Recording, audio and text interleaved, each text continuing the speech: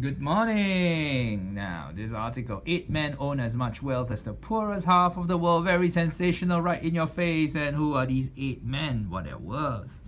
We all know Mr. Bill Gates, rounded off. 75 billion Microsoft. We all know Microsoft. I didn't know this guy's name, but I know Zara. Clothesline, Buffett, very famous guy. Who is this? Not sure, but he owns a lot of money, 50 billion. Amazon, yep.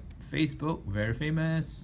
Oracle, and ex-City New York Mayor Michael Bloomberg, also very famous guy. Now, how much are they worth in total? $427 billion US. Now, here's the twist. They say that 8 men own as much wealth as poorest half of the world, and half of the world is defined as the bottom half, which is about 3.6 billion people. Now think about it. How much do these 3.6 billion people have on average?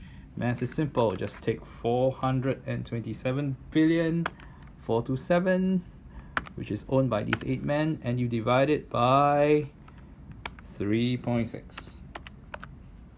The billions all strike off, and what do you get? 118, 120.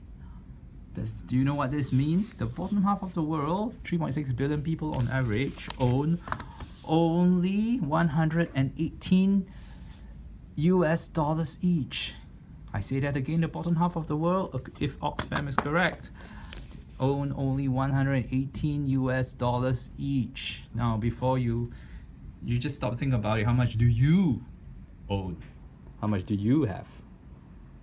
So stop complaining. If you can watch YouTube, you probably have a lot more than 118 US dollars. But oh yeah, these guys are rich. Ciao.